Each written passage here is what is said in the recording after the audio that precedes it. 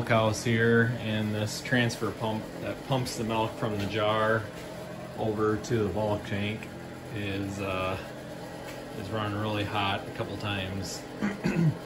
So we've got another used one that we found that went through the electric shop and made sure it was good. And we're gonna replace that. So you can hear that there's a bearing going out of this one. It runs real dry and sometimes it even screeches, so this cover's supposed to be on here. We already took it off.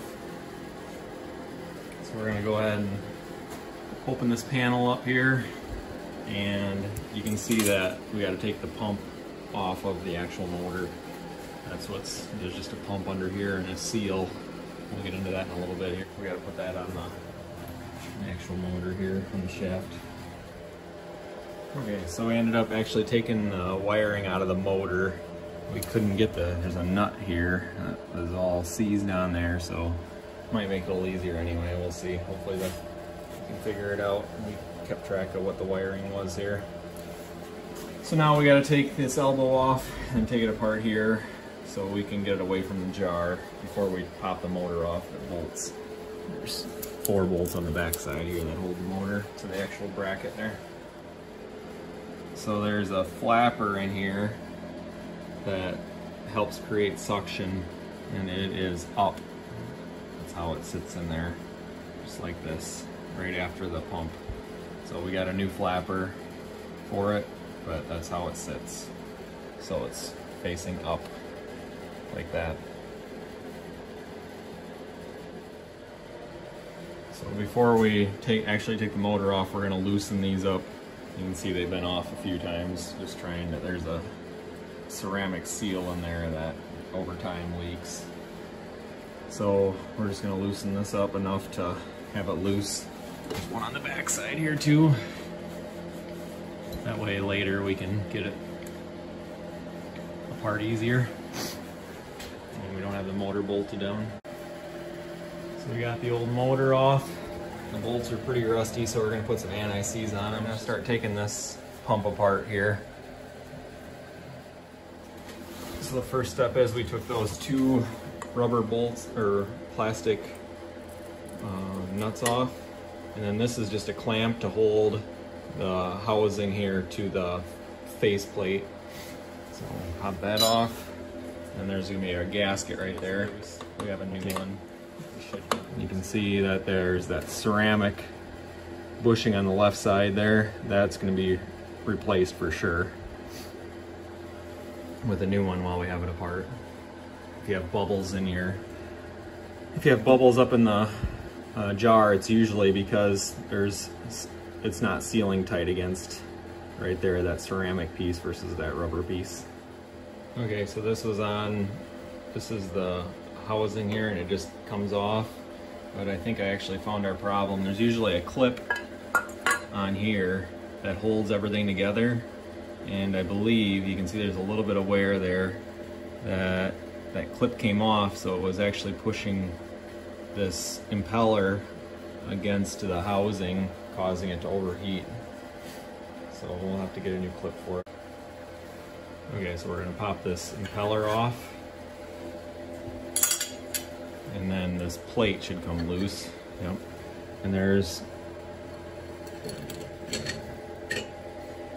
it's important that this is machined really well, because that seals against this ceramic piece right here, and that seals also against the rubber piece, but the hard part is getting this ceramic piece to seal against the plate.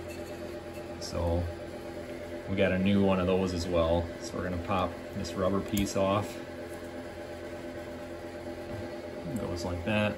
Then there's this collar here. It's just got a Allen screw that goes down the middle of it. And then we'll slide that piece off, 2 Allen screws. And we'll put the studs in the new one, and we'll start putting it all back together. So this is a 1/8 Allen screw. So we're moving the studs over. The 2 long ones go opposite of each other, and the 2 short ones go opposite of each other. So we've got them out. I was kind of worried. Everything's pretty corroded here. but if you just give it a good tap, they come loose pretty easy.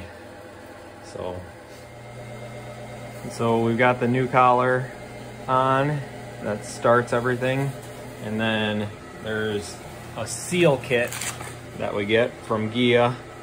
This is the seal kit, and it's got everything in it, including that ceramic piece, a new flapper valve, all the gaskets. So we're completely rebuilding it, and it even comes with a new clip that was off of ours. So we're gonna put that on and put it all back together here. Actually, it comes with 2 flappers, but we only need 1 in our setup.